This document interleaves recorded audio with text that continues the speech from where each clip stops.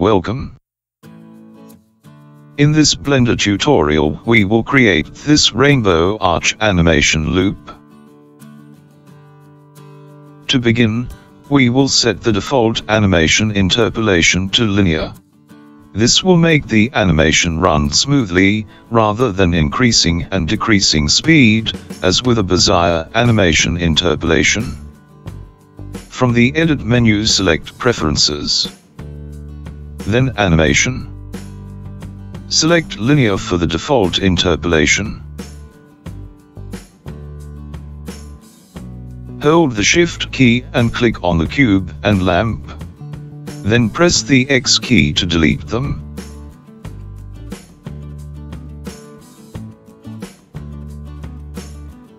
We will now reset the camera's position and rotation. Click on the camera to select it. Press Alt-G and then Alt-R. To rotate the camera 90 degrees on the X-axis. Push the R key, then X, then 90. Enter.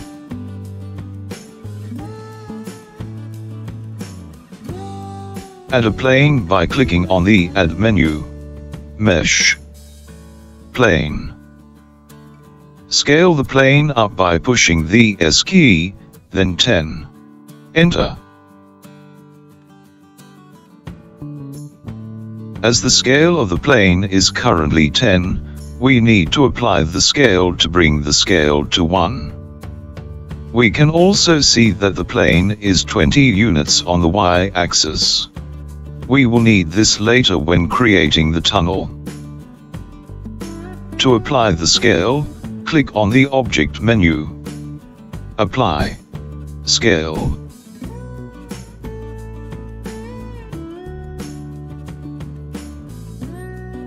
The origin of the plane will now be moved to the left edge. The plane will then be moved to the world origin.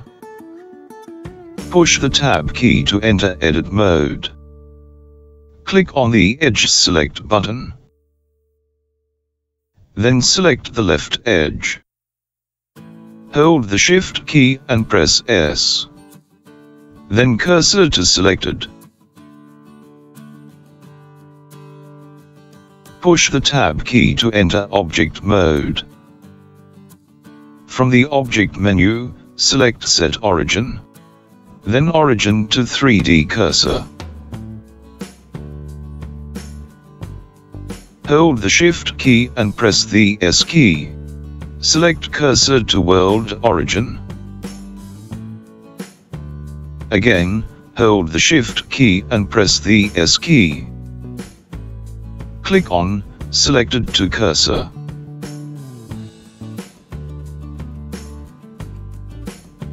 The plane has been moved with the left edge at the world origin.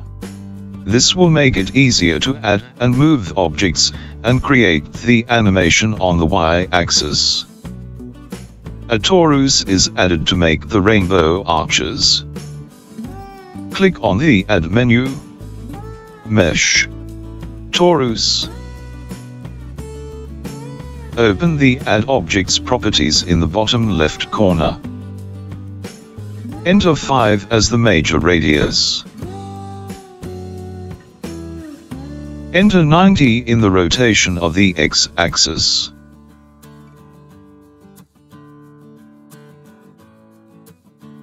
Press N to open the side panel. The rotation of the torus needs to be applied. Click on the Object menu. Apply. Rotation.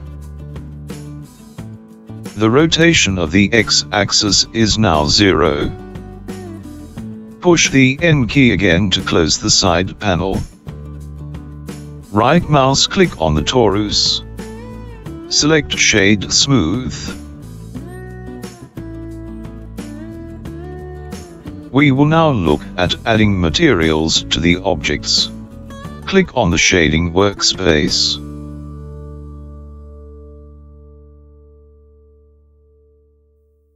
With the plane selected, Click on the New Material button. Reduce the roughness to 0 to make the plane fully reflective. Make the base color of the plane black. We will use the EV render engine to render the animation. We will change some render options so the reflections work correctly. Click on the render properties icon. Make sure EV is selected as the render engine. Then enable screen space reflections.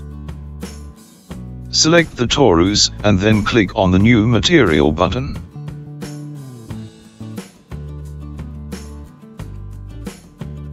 Click on the principled shader and push the X key to delete it.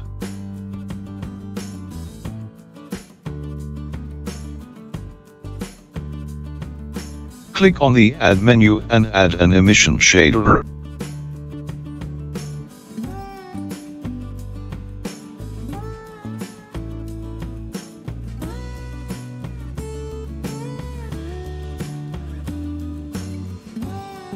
Then connect it to the surface connection of the material output. Set the strength of the emission shader to 5.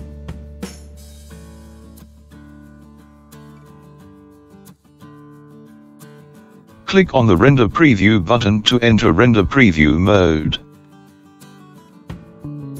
Enable Bloom from within the render properties.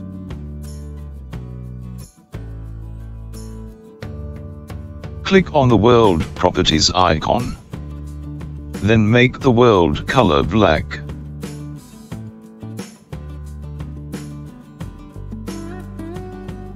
We will now add the colors to the torus. Add a color ramp node.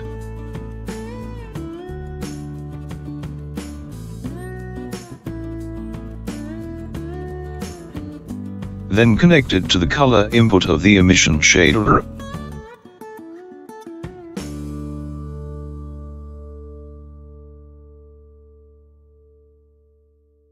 Change the colors in the color ramp to colors of your choice.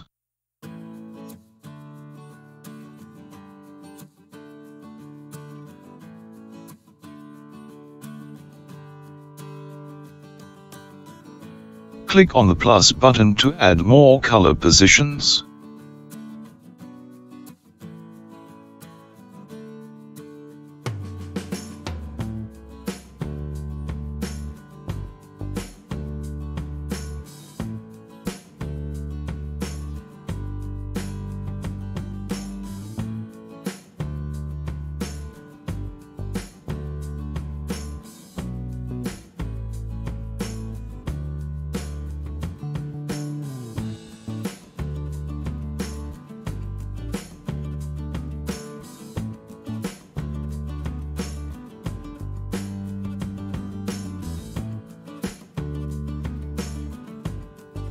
Change the interpolation from linear to ease.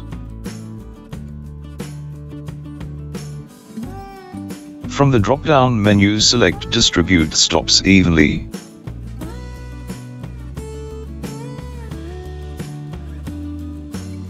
Add a gradient texture.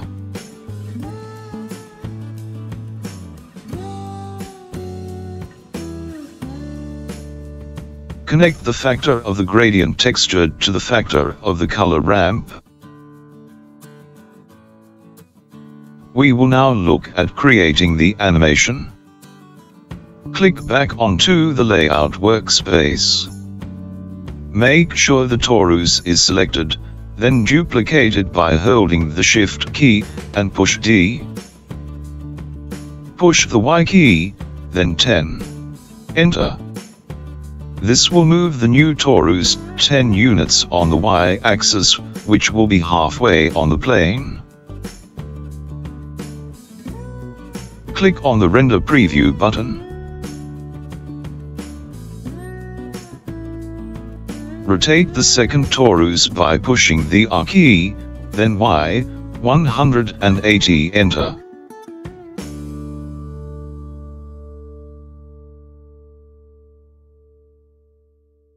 Click on the Solid Shading Mode button.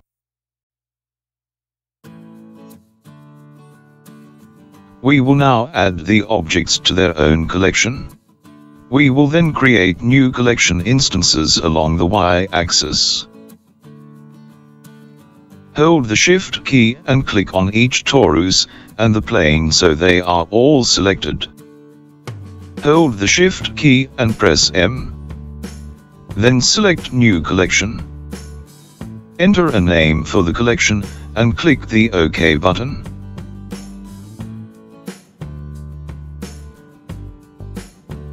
Click on the Add menu. Then Collection Instance. Select the collection we created. Move the collection on the Y-axis by pushing G for grab, then Y. Then 20. Enter. To duplicate the collection instance, hold the Shift key and press D. Move it along the Y-axis by pushing Y, then 20. Enter. We can repeat the process by holding the Shift key and pushing the R key to create more collection instances. Add about 7 or 8 collections. We can add more later if needed. Press 0 on the number pad to look through the camera. Select the camera by clicking on it in the outliner panel.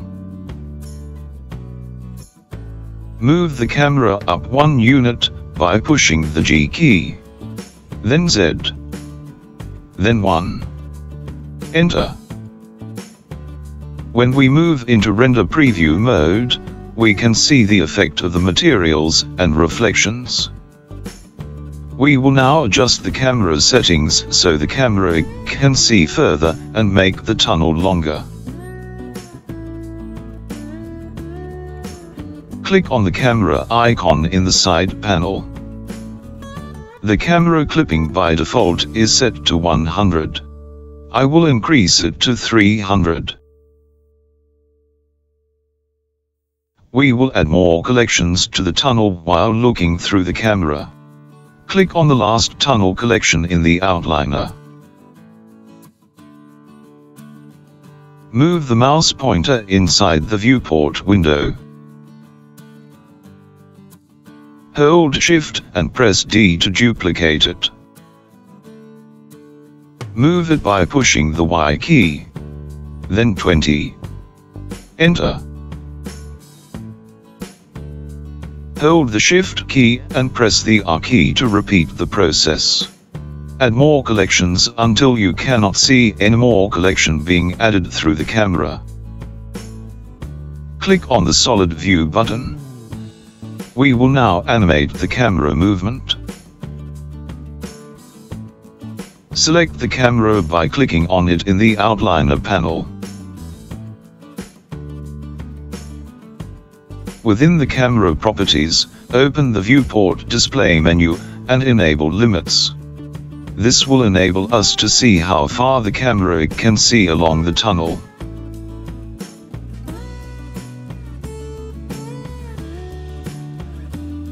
More collection instances can be added if needed, by repeating the process of duplicating the last collection instance, then moving the collection on the Y-axis. The camera will be moved 100 units on the Y-axis for the animation. At least 5 collection instances will need to be added at the end of the camera range.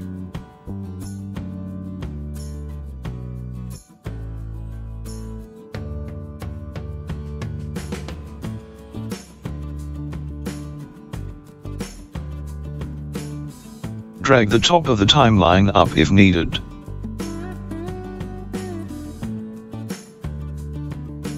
Enter 100 as the end frame of the animation.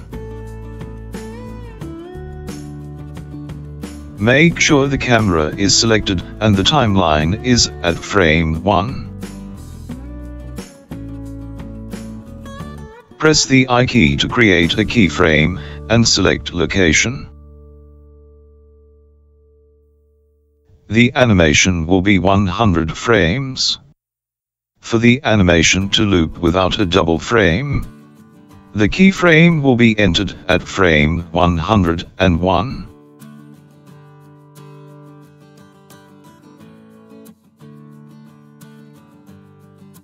Move the camera 100 units on the Y-axis by pushing G for grab. Then Y. Then 100. Enter. Press the I key to create a keyframe, and select location. Press the space bar to run the animation.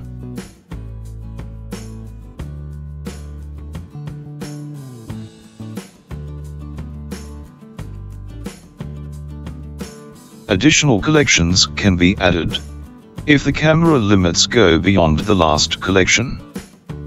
We will now animate the rotation of the torus. Move the timeline back to frame 1.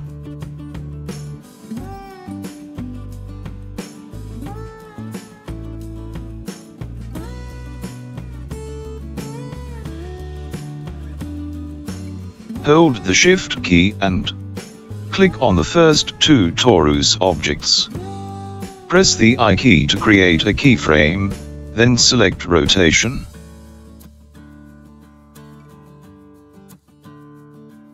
Move the timeline to frame 101. Rotate the torus by pushing R, then Y, 360. Enter. Press the I key to create a keyframe, then select rotation. We can now preview the animation.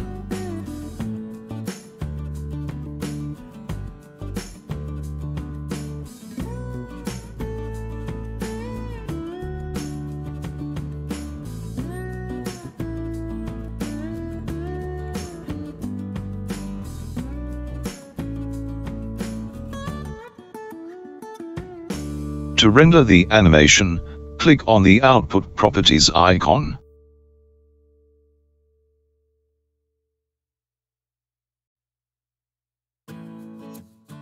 I will use the default resolution and frame rate.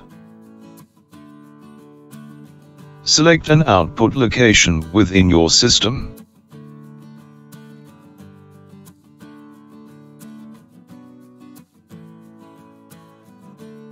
Select FFmpeg file format.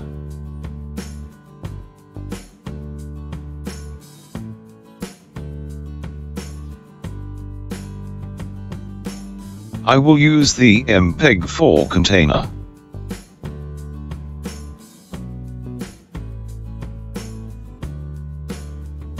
And perceptually lossless quality.